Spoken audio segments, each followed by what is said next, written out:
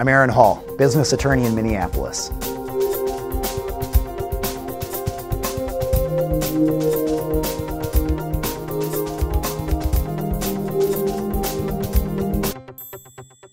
Hi, Aaron.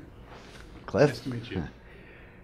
Cliff, for business owners who plan to sell their business at some point, what differentiates you as a business consultant in helping those business owners? Well, there are a couple of things that clearly differentiate me from a lot of consultants. One is the fact that I've spent 40 years in business. And the other is how I spent those years. I had a number of years in big companies, which kind of built the foundation for my expertise. And then I was an owner or an operator of small to medium-sized companies for about 10 years. Wow. And then I've been consulting to that market for the last nine years now. How soon before a sale should a business owner start working to prepare for the sale of a business? I think from the day they incorporate, from the day they set their business up, one of the problems that I deal with is things that were done poorly upon initiation of the business. Could you give some examples? Well, the most common example probably is something you're familiar with. Partners will not formalize the partnership relationship. And I mean, the question I ask entrepreneurs when they're thinking about starting with a partner and resisting having some kind of formal buy-sell agreement is how much would you like to be partners with your partner's spouse? And that really gets their attention. But I think the moral of the story is there are two kinds of concrete in the world, that which has cracked and that which will crack. And the same thing is true for partnerships. The only difference is how you work your way through those issues. So 5 to 10 years prior to the sale of a business, is there anything a business owner can be doing to prepare for that sale? Yeah, I think they ought to get up every morning and build their business so it's ready for some kind of transition. Even if a sale isn't the right answer, because it may not be.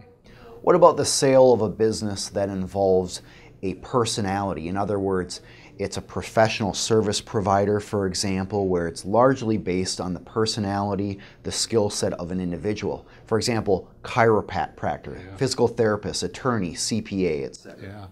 Yeah. The secret in my mind there is to bring in junior partners well in advance, because frankly they're not all going to work out. They're not all going to be the kinds of people who want to be an entrepreneur when it comes down to it.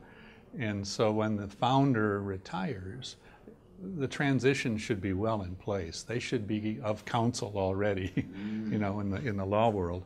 But they need to be confident in the replacement. Their customers need to be confident in the junior partner and who's going to take it over.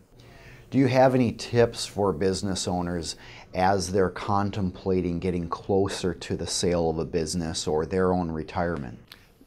The big thing is that they need to make sure their company operates without them.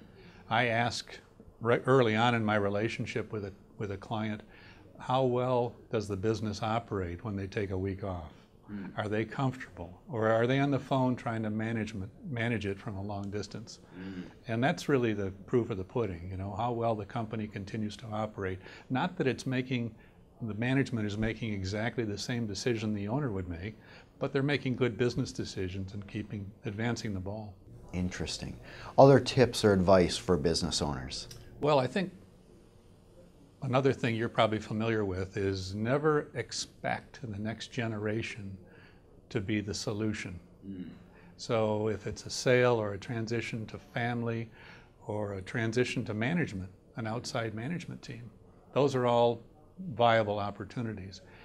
But the fact is that the next generation isn't necessarily the right answer. You know, they need to have the ability, the interest, the decisiveness, and they've grown up in a different world. They haven't grown up in the same world that their founder parent has.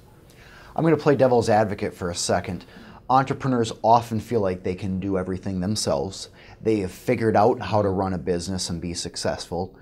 Why not just buy a book on preparing to sell your business, What is the advantage of utilizing a consultant?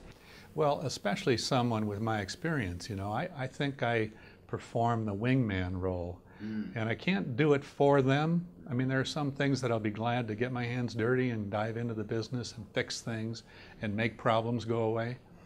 But I think even I need someone on my wing to help me keep focused on the things that need to be worked on. So an objective perspective on applying this process. Very much so, very much so. And when you wake up in the morning, you go back to work, and if Cliff's not there, you're going to get back into the swamp.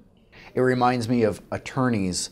We often will hire another attorney to represent us because you can't represent yourself objectively. You're always biased. Very true. To what extent is there a common model that everybody follows when preparing to sell a business versus customizing that depending on the circumstances of the business? Yeah, well, there are a number of, I call them boilerplate. That doesn't mean they're bad. Boilerplate approaches to analyzing businesses and then working on the spots that need shoring up. But I consider myself a custom home builder, you know, and I look at the situation. I do a complete audit of the company and the owners and the management team and determine where the soft spots are, and then work collaboratively to figure out what the plan is to strengthen those areas. Is there anything else you would like to share with business owners who will at some point be selling their business? Well, again, just to repeat that they need to think about that every day. And even if they choose not to sell when it comes down to it, they're going to be in such a better position in terms of the value of the company, and they will have seen the value grow year after year. And in fact, one of the things that I often talk to my clients about is not selling, building it so it's sustainable, run by professionals, and keep it part of his portfolio. Interesting. Thanks for coming, Cliff. Thank you.